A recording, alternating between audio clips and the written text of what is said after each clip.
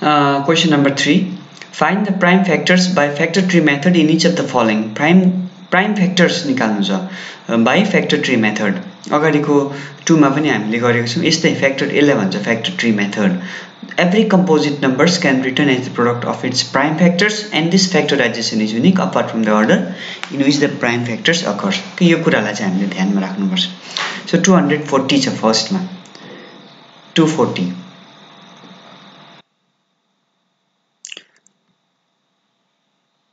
240 है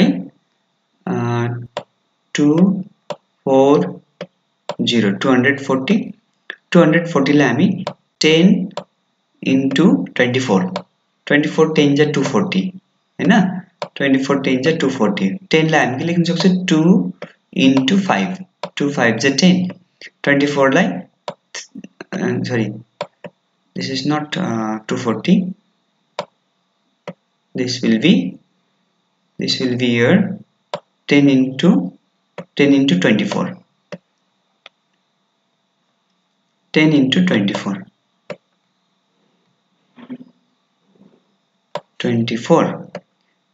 लाई फेरि 3 8 जा 24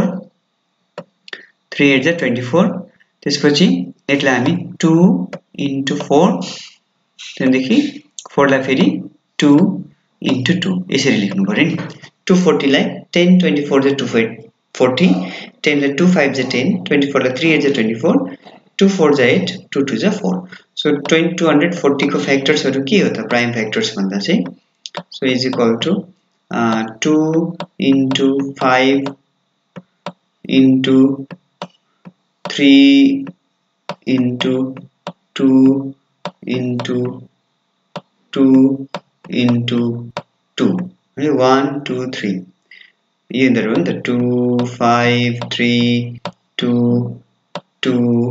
2 so these are the prime factors of 240 यसरी नै अरु क्वेशन्सहरु पनि गर्नु पर्यो अब बी मा छ 250 250 हैन 250 लाई हामी के लेख्न सक्छौं 10 into 25 25 10 जा 250 10 लाई फेरि 2 5 जा 10 and what is 25 25 is 5 into 5 है so 250 is equal to 250 is equal to इसको प्राइम फ्याक्टर्स के भयो भन्दा चाहिँ 2 into 5 into 5 into 5 right? These are the prime factors of 250 248 C number मा छ 248 248 248 लाई 2 ले जान्छ 2 12 जा 24 2 4 जा 8 2 into 124 गर्यो भने you will get 248 फेरि 2 ले 2 6 जा 12 2 2 जा 4 62 फेरि 2 ले जान्छ 2 3 जा 6 2 1 जा 2 31 is a prime number no need to do further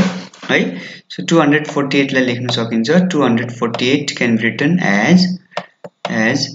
2 into 2 into 2 into 31 so these are the prime factors of 248 अब अर्को छ 99 छ C number मा 99 छ हैन 169 छ 169 we गरिहाल्छु 169 we know 169 को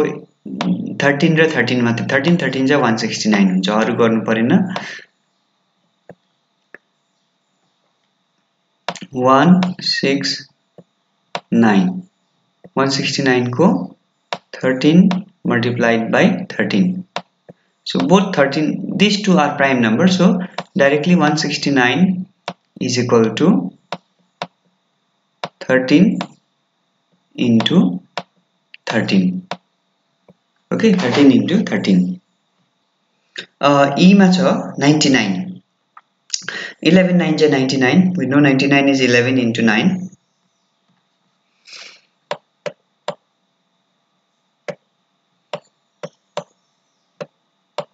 खातामा यस्तो बनाउनु पर्यो नि नानीहरु फ्याक्टर ट्री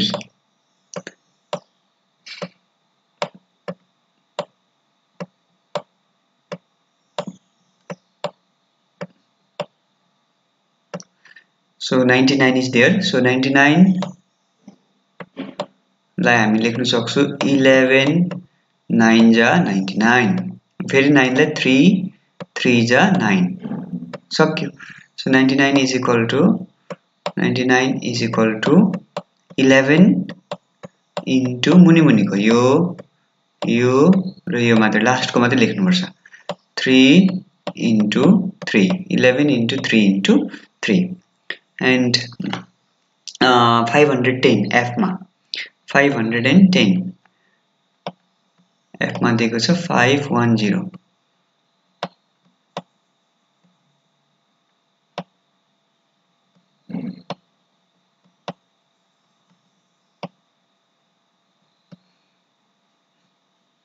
अब अलिकति गर्दै जाउँ न 5 1 ओहो 510 हैन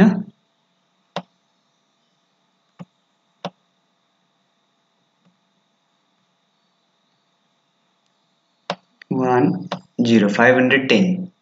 So 510 लाई हामीले लेख्न सक्छौं 10 multiply by 51 10 जा 510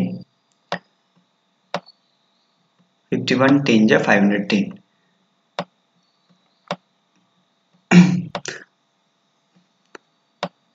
अब यसलाई पनि जान्छ 3 ले जान्छ यसलाई 17 3 जा 51 हो नि त. So 10 लाई 2 5 जा 10 2 5 जा 10 51 भनेको 3 17 जा 51 3 17 जा 51 डिस्टर्ब हुँदैछ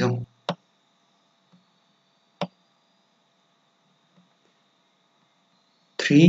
17 जा 51 okay. So 2 5 जा 10 3 7 जा 17 जा 51 so we can write 510 as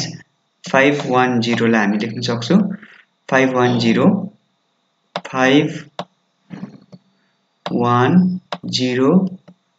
is equal to 2 into 5 into 2 into 5 into 3 into 7 3 into 17 3 into 17. So this is all about factor tree method.